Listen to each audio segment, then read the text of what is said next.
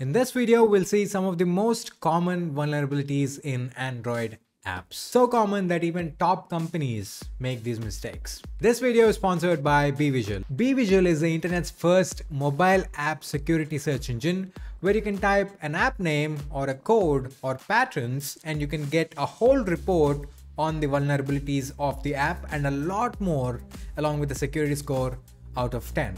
Now this is incredibly helpful because you could do all the static testing you want on any Android app in just a click of a button. Now we will be using BeVigil throughout this video to find or explore different vulnerabilities that we're going to talk about. So without further ado, let's get started. I'll be talking about 4 most common Android app vulnerabilities that persist on the client side. Now these are some basic mistakes that developers make, which in turn makes their app's users vulnerable to other malicious apps or hackers. So let's see what they are, shall we? Insecure login. If you write code, you know that the most basic way to figure out or debug an issue is to print stuff to the logs and see what exactly your code is doing wrong and then fix the issue based on what you see in the logs. Now there's nothing wrong with it.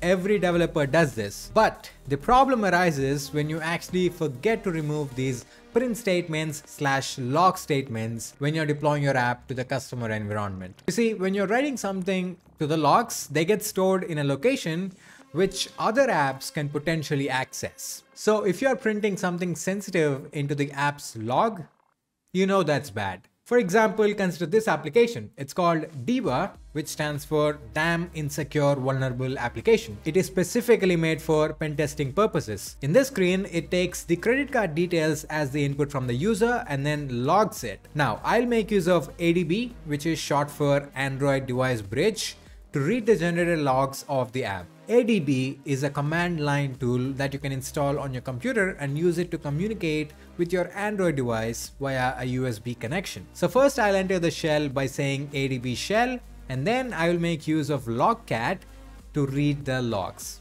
And there you go. You can see that the credit card number we entered in the app is logged and we are able to read it conveniently from the app's log.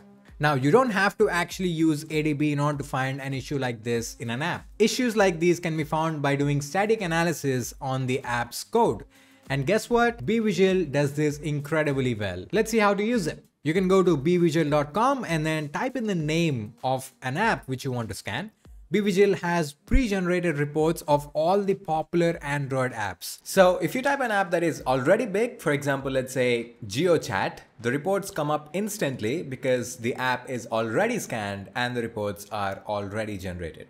So you can go through the report and you can see what BeVigil has to say about that particular app. But if you're trying to scan your own app or an app that is not so big or an app that is not even on the Play Store, don't worry, you can still do it. But in order to do this, you need to first create an account on bevigil.com and then you can upload your own APK for BeVigil to scan. And once the scan is finished, you can see the scanned apps reports. Anyway, here's a report of the My Vodafone app, which is a very popular app on the Play Store. Now you can see that there is a vulnerability that says sensitive information in logs. If you click on it, you can also see the part of the code where the log statements are present and what exactly they are logging. In this case, it seems like the app is logging some sensitive, dynamic generated values in the code, which are potentially dangerous to be exposed like that in the logs. Number 2, hardcoding issues. Hardcoding something sensitive in your code is always bad, because even after you compile your project into an APK, your APK file can still be reversed into your source code once you release your app. So people can read your source code and they can see all the secret information which you might have included in your code, like for example API keys, webhooks, etc. For example, consider the same Diva application that we used earlier. Let's actually see how easy it is to decompile this APK. I will first convert this APK into RAR format by simply changing the extension by renaming the file. And then I simply extract the RAR file, and after extracting it, there is a classes.dex file, which is basically the compiled Java code of the app. Now I'll make use of a tool called dex2jar to convert this dex file into a jar file. Finally, I can decompile this jar file using a Java decompiler. And there you go. That's the source code of the entire app. Now let's see some real world scenarios where sensitive details are hard coded in Android apps. If you look at this BeVigil report for the Oven Story Pizza application, you can see that it found different secrets in the app's strings, one of which is AWS API keys.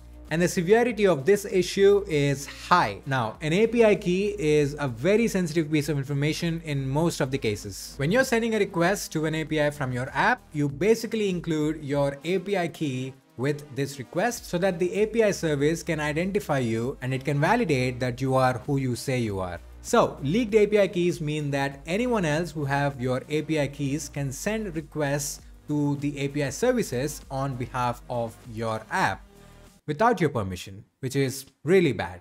Number 3, insecure data storage. Every Android app needs to store data locally. For example, let's say you're logging into an app. Once you have logged in, the app can offer you an autofill feature that will fill in your username and password automatically from next time. In order to fulfill this feature, the app actually needs to store your credentials somewhere locally. In Android, the two most basic places to store something locally are shared preferences and SQLite databases. Now, both of these locations are private to every app, which means the shared preferences of one app cannot be accessed by another app unless your device is rooted. You probably already heard about rooting an Android device. It simply means removing the protective layer that Android offers, which makes your device more vulnerable to hackers, but it also gives you more administrative control over your own device. So let's say your device is rooted. In this case, the shared preferences and the databases of your apps can be accessed by each other, and hence they can also be accessed by a malicious party. So now when your credentials are stored locally by the app, it means they are exposed. The only way to counter this is to make use of cryptographic techniques to encrypt anything sensitive before storing it locally. In this case, even if the app's storage is compromised in rooted phones, the data still doesn't make any sense because it's all encrypted. So a hacker who might have had hands-on on that data cannot do anything with it. Here are some of the apps that seem to store sensitive information in their shared preferences according to BeVigil. The Book My Show app seems to be storing an access token into the shared preferences without encrypting it first. The Uber driver app also seems to be storing something sensitive, in this case Google OAuth tokens, in the shared preferences. Number 4, input validation issues.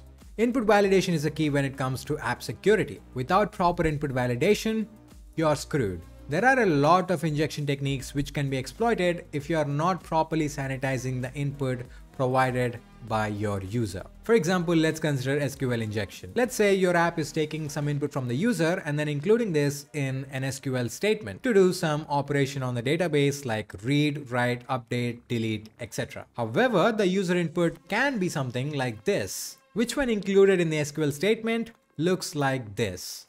This clearly changes the whole purpose of the SQL statement. And now instead of fetching the details of a specific user, the SQL statement fetches and displays the information of all the users in the database, which is not supposed to happen.